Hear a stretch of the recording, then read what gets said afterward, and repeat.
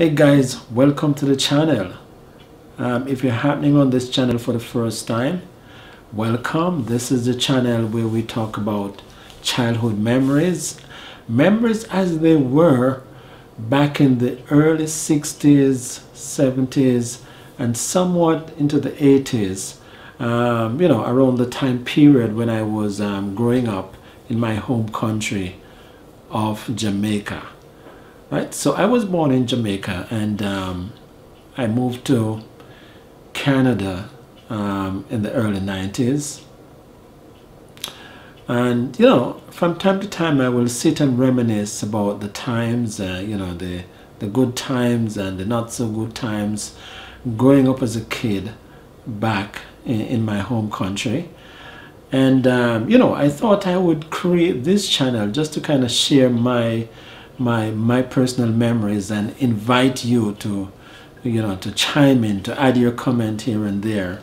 The channel is called Memory Lane. It's really for my boys because they complain that they don't know much about me, so I created this channel really for my two sons. But it's for everyone. It's for all of you who are out there watching. So tonight I want to talk about a scenario or a situation that was, quite common in Jamaica growing up. Depending on where you're from, I don't know if it's a stereotype or it's just a saying, but there's a saying that Jamaican men are wild. Do you know what the term wild mean? They're players. Now, this might just be some kind of stereotype. I don't think all Jamaican men are like that. But they said one bad apple will spoil the whole bunch, right? So, what I want to talk about tonight is the fact that I grew up in a situation where I never knew my dad until I was about maybe 11 or 12. Yeah, I never knew my dad until I was around 11 or 12 years old. Now, if I tell some of my friends and past schoolmates and classmates that that kind of stuff, maybe they wouldn't believe me, but it's a fact. Myself and my younger brother, we got to know our dad quite a bit late compared to many kids who were fortunate enough to to grow up with a dad around them. So let's go back a little bit. So I was born in the 60s, right? I grew up with my grandma and my granddad for most of my childhood life. Well, my grandpa passed away when I was around 10. But so my grandmother was the one who kind of, raised me as into the man that I am today, right? And I think she did a darn good job in doing it. Growing up, I can recall that, the only male figure I was a part of as a child was my grandfather. The only male figure that was around me constantly, let's put it that way, adult male figure, was my grandfather. I still have fond memories of him. I can recall sometime he would get home from work or wherever he might be coming from, and myself and my younger brother would be rushing to sit on his lap. Those were good times. The times, there were times when he would take us down to the sugarcane patch and find a nice fat sugarcane and cut it and peel it and give it to us. We're not talking about the kind of sugar cane that is used to make sugar. We're talking about the sugar cane that we would eat. Yeah, juicy fat sugar canes. So I remember all of those years when he would sometimes he had a squeezing thing that he would use to extract juice from the sugar cane, and you know, that was also a fun treat for us. Yeah, so he was the disciplinarian I can recall as a kid, you know, as a little kid growing up, you know, below 10. He was the man in charge of the house, so to speak. And as far as I can recall, you know, up to that point, he was the you know, the male figure that I you know, spend my childhood, my tender years with.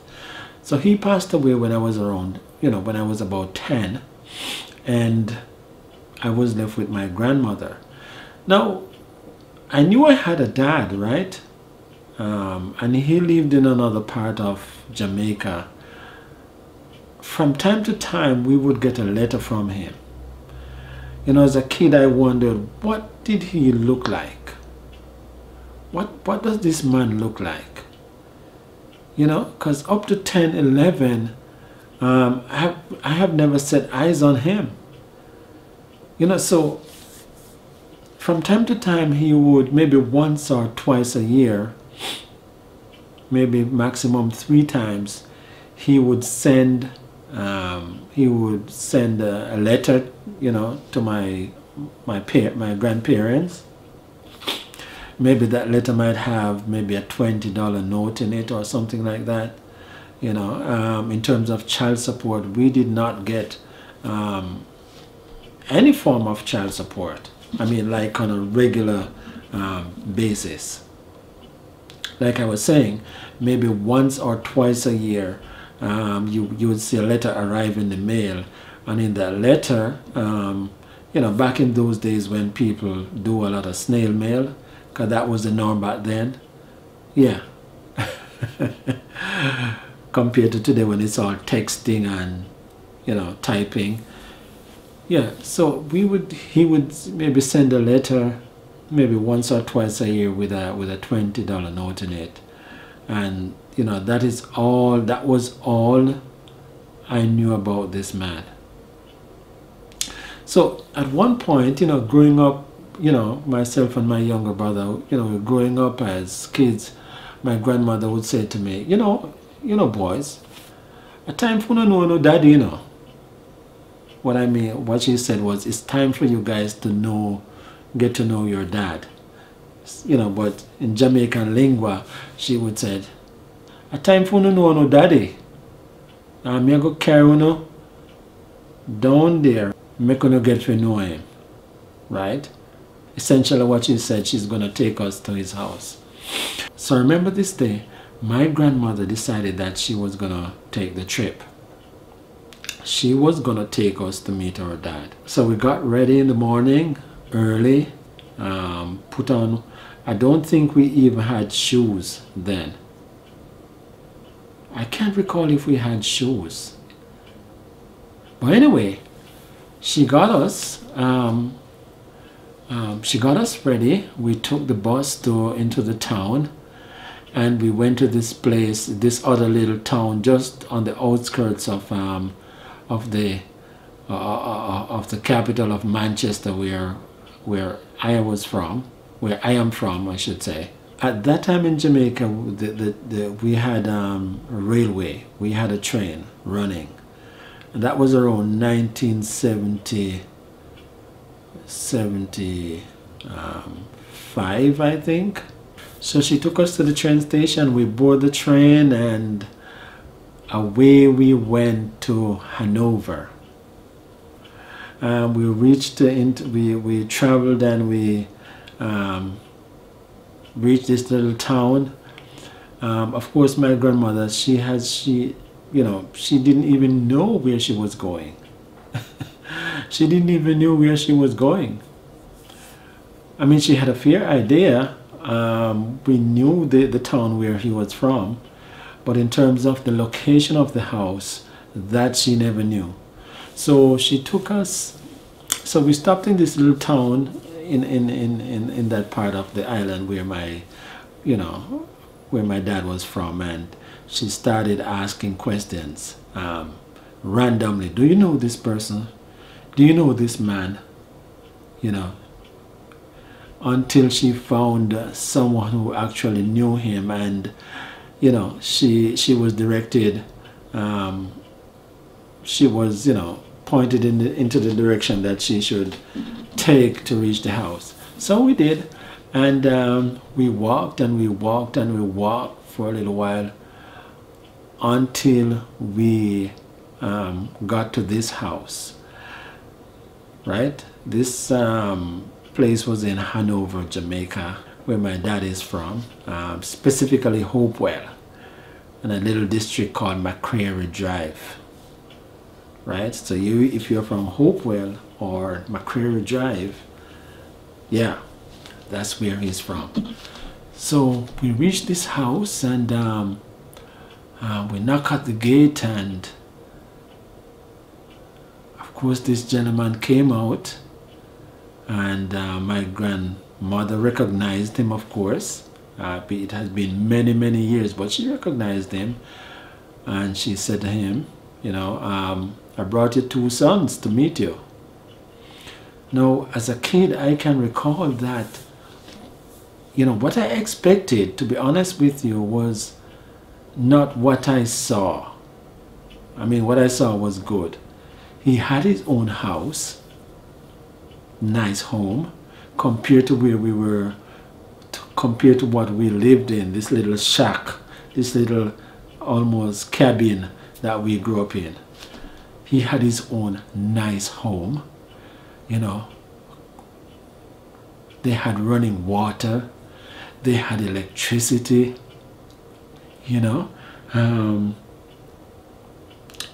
When we went into the house, they had a refrigerator, they had TV. Those things were just things that we dreamt of. But that's beside the point. It was very nice to actually put a face to the name after so many years. The most surprising thing for me, though, was the fact that he was married, right? He had 4 kids living at home. When I look at the kids, my half brothers and sisters, there were 2 girls, 2 boys. The oldest girl looked as old as I am, and then the younger daughter, or my younger half sister, seemed as old or of the same age as my younger brother. I was kind of taken aback. So when you think about it, when I thought about it, maybe I wasn't thinking that then, but as I got older and I thought about it, I said to myself, wow, this man, I guess he was a player. Because he had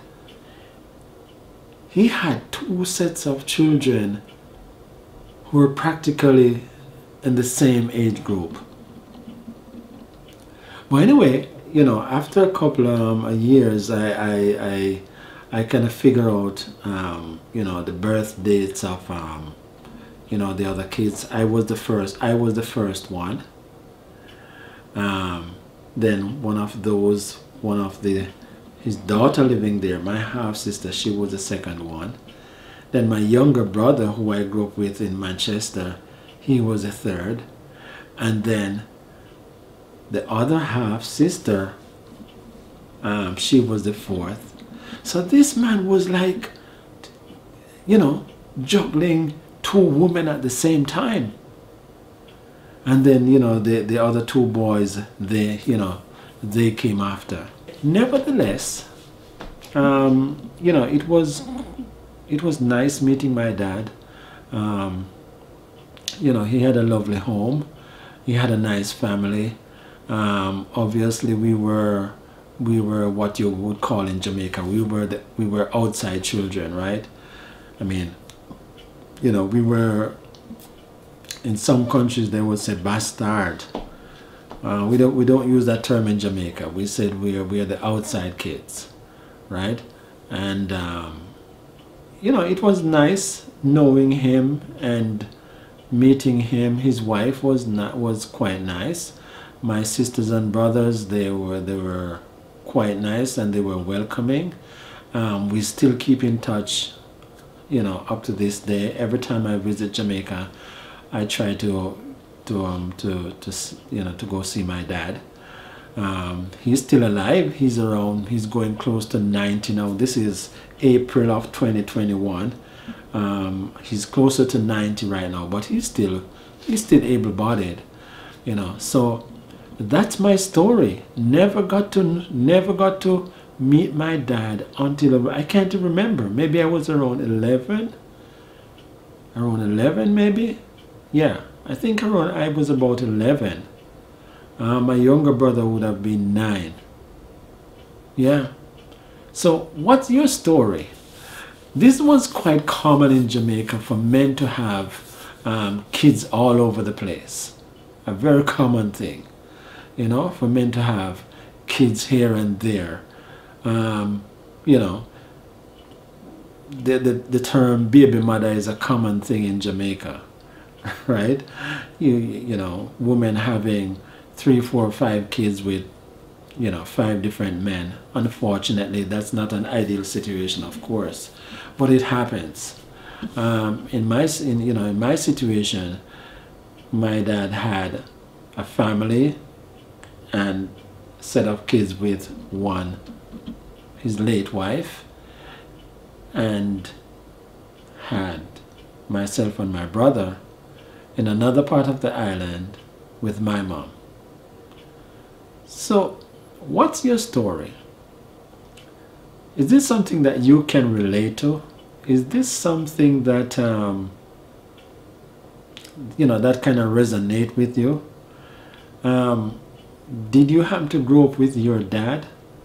Were you fortunate to grow up with your dad? If not, if you didn't, when did you get to meet him? When did you get to know him? I'd love to hear your story. All right, so leave a comment in the comment section below. Give me some feedback, because we have a lot to talk about. If these are the kind of videos that you enjoy listening to, these kind of life stories, hit the subscribe button, hit the thumbs up. If you don't like these videos, you can hit the thumbs down twice. Anyway, until we talk again, there's a saying in Jamaica that if it no gosso, it near gosso. Right? But in this case, I saw it go. Alright, so take care of yourself. This is Memory Lane. Peace.